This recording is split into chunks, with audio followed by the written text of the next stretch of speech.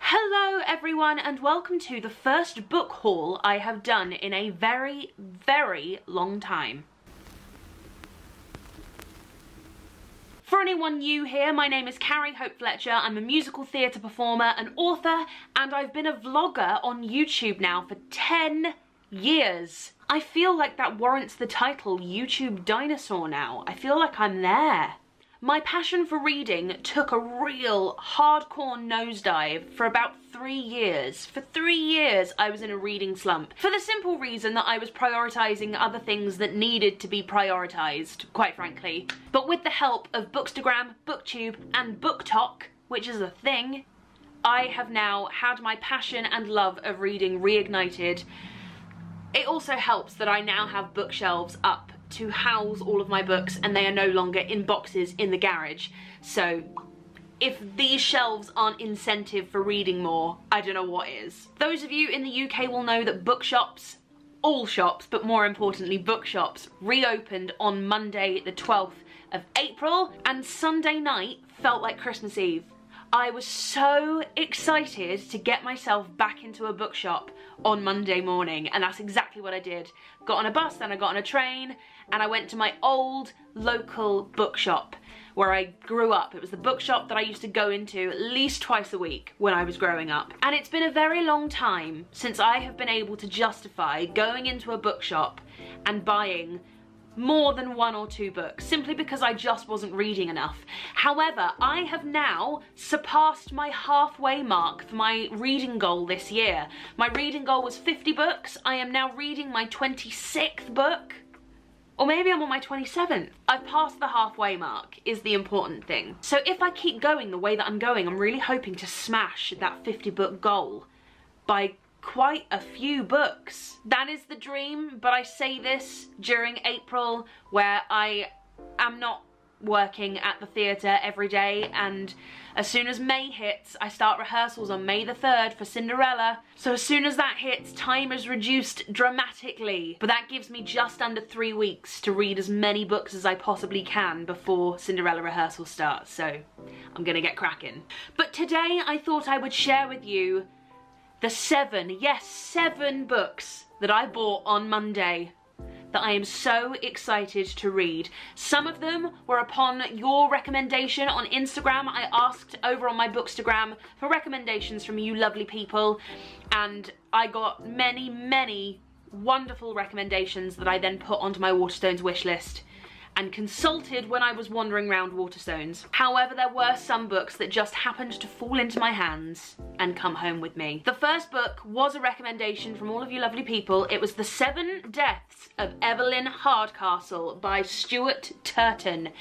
This sounds right up my street. This is about a woman called Evelyn Hardcastle who gets killed at a party that her parents have thrown, but then every time she gets killed, she wakes up again and is back at the party and keeps being killed over and over again. And there's another person at the party called Aidan Bishop who is trying to save Evelyn Hardcastle, but every time she dies, he wakes up as a different guest at the party.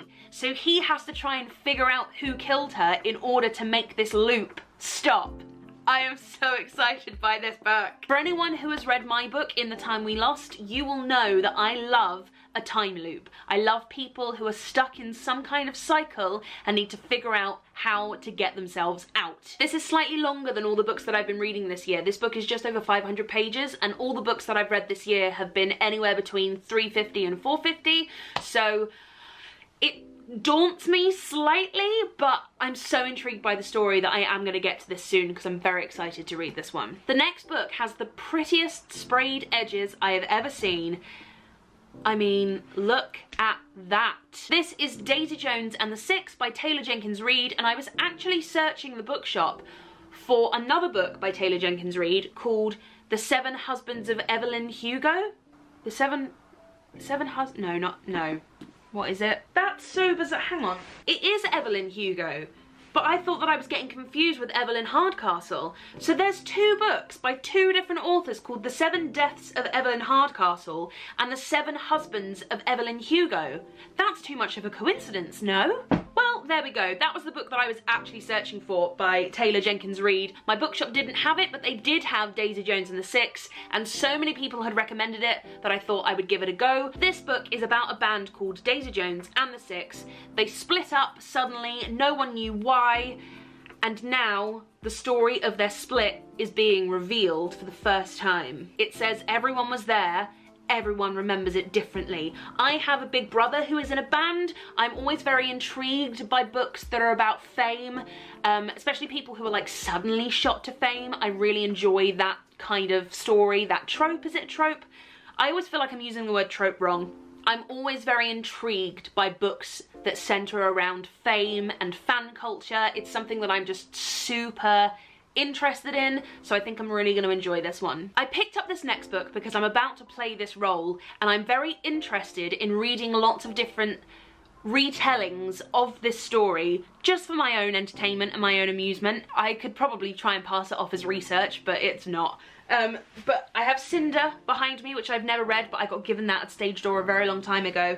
And I also have Confessions of an Ugly Stepsister by Gregory Maguire, which I also haven't read. This is by the same author as Wicked, and I feel like Gregory Maguire has kind of become the king of retellings. I've got Lost, which I think is very reminiscent. It's not a retelling, but I think it's very reminiscent of A Christmas Carol. And then there's also Mirror Mirror, which is a retelling of Snow White, of course. I'm very interested in retellings of fairy tales anyway, but obviously at the moment I'm more interested specifically in retellings of Cinderella, which is why I picked up Cinderella is Dead by Kaylin Bayron. I am so excited to read this book. It sounds so up my street. It reminded me a little bit of Matched, the Matched series by Ali Condé, if I'm getting that right. I can't see it up there, but oh, there it is.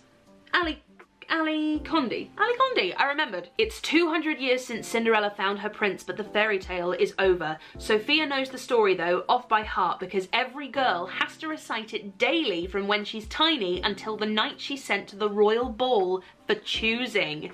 And every girl knows that she only has one chance, for the lives of those not chosen by a man at the ball are forfeit. But Sophia doesn't want to be chosen. She doesn't want to go to the ball at all. Not when she's afraid the girl she loves might be chosen too. It sounds so good! Also, can we talk about this cover? I mean, just stunning. Next up, we have a fun little book called The House at the Edge of Magic. Look how glowy and sparkly that is. So this is about a pickpocket, an orphan pickpocket called Nine, and she pinches a treasure, an ornament. The ornament grows into a giant house that contains lots of weird and wacky residents. I just get the feeling that this is going to be 227 pages of pure magic, and I can't wait. Next, I have 3 beautiful hardbacks, and these are the ones that just jumped from the shelves into my hands through no fault of my own. The first one is a book of short stories called Land of Big Numbers by T-Ping Chen. I hope I'm pronouncing that right. This really made me think of Andrew Kaufman when I read the blurb of this. Andrew Kaufman is my favourite author.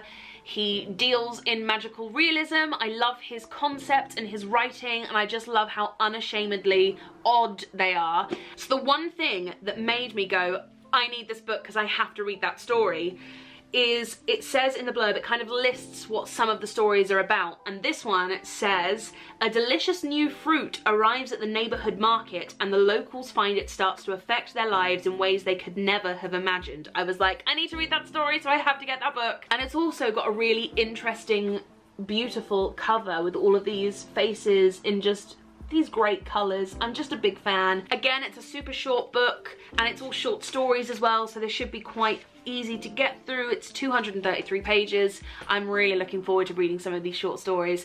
And the thing that I love about short story books as well is that you don't have to sit and read it all in one go. You can just pick it up and read one story and then move on to something else. Knowing me, I will just devour the whole thing though, but that is the beauty of these books. Next, I picked up The Inverts by an author who has got one of the best names I've ever seen, Crystal Jeans. What a brilliant name! This book is set in the 1920s, 1921 to be specific. It is about Bettina and Bart, who are a girl and a boy who everyone thinks are going to end up together because they've been friends for forever.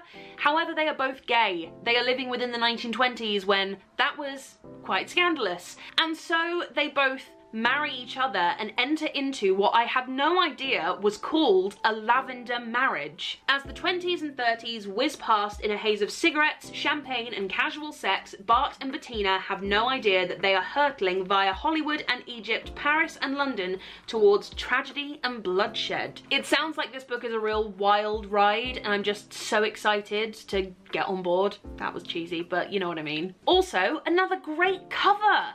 Look at that.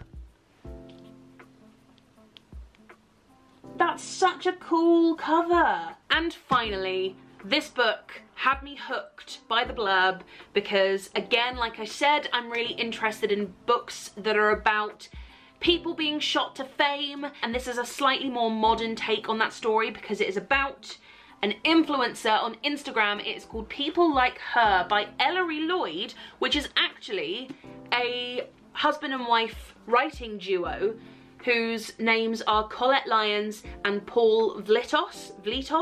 I just thought it was really cool that they came up with like one name for the duo. I think that's awesome. This book is about a woman called Emmy Jackson, who's an influencer on Instagram, and she is very famous for telling the unvarnished truth about modern parenthood. However, Emmy apparently isn't being as honest as all of her fans think she is being, and there is someone out there who knows the truth about Emmy and is going to make her pay. Again, stunning cover, amazing tagline. It says, followed by millions, hunted by one.